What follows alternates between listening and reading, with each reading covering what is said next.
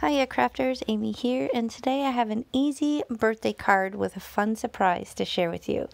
So here is a stamp set that I recently acquired from scrapbook.com in a recent haul video, and it goes with another stamp set that I actually already had on hand, also from Catherine Pooler. So these came out in the same release. I had gotten this bird one right away. This layered bird one is just too cute, but when I saw this one on clearance at Scrapbook, I had to get it. So I actually have a bunch of these little budgies already stamped out and fussy cut out. I don't know if there's coordinating dies, there might be, but I just fussy cut them out, and I knew I had those on hand. So I saved some time there.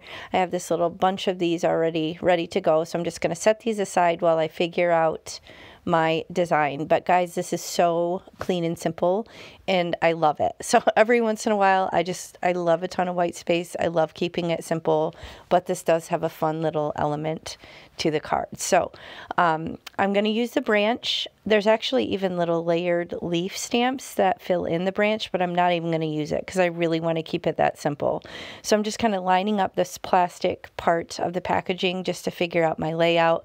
I'm going to pick one of these cute little birds just to set them on the branch, figuring out what color I want to do. And then I'm going to use a sentiment or two from the new stamp set. So I'm able to use these in tandem, kind of as they're intended.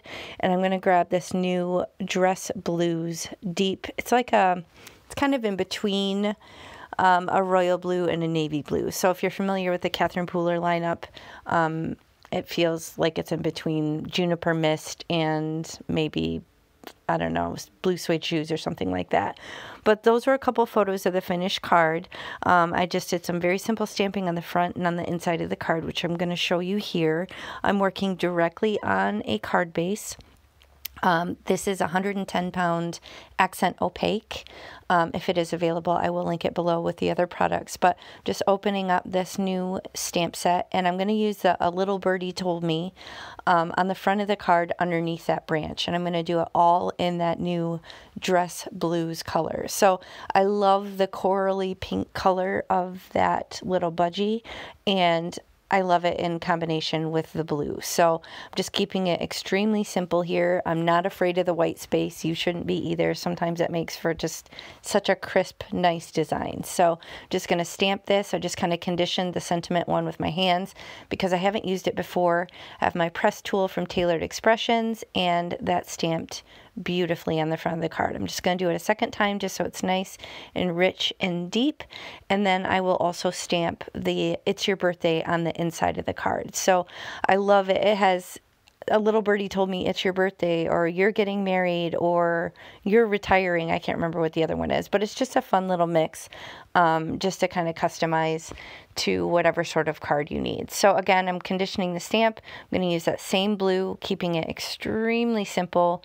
Press tool, you know the jam here, and that's going to finish my stamping. Now here from Tailored Expressions, I have these little mini action wobbles.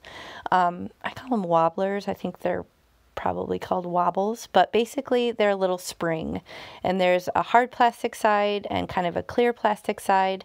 I can never remember which way is supposed to go on the critter, so I did the hard plastic side, and then I'm removing the backing here, and then I will attach that down so that the bird is right on top of the branch.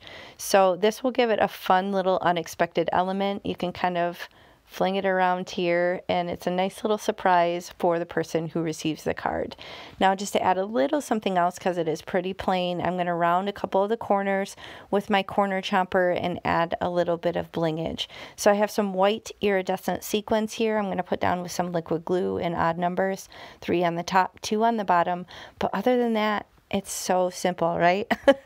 And I love it. I absolutely love this design, and I feel like I need to go back and make a couple more of these because I think it is just so cute, and I think the little action wobbler part of it is just such an unexpected little fun element to the card. So if you have little critters and it's maybe a little plain, maybe consider putting it on a little action wobbler, because I mean, who doesn't love that? A springy little bird, happy little bird on a little tree branch. So super easy. Came together really quickly, and it's a fun birthday card to have in my stash. So thank you so much for spending time with me today. I hope you enjoyed it. If you did, please hit the thumbs up, and I'll catch you next time. Bye.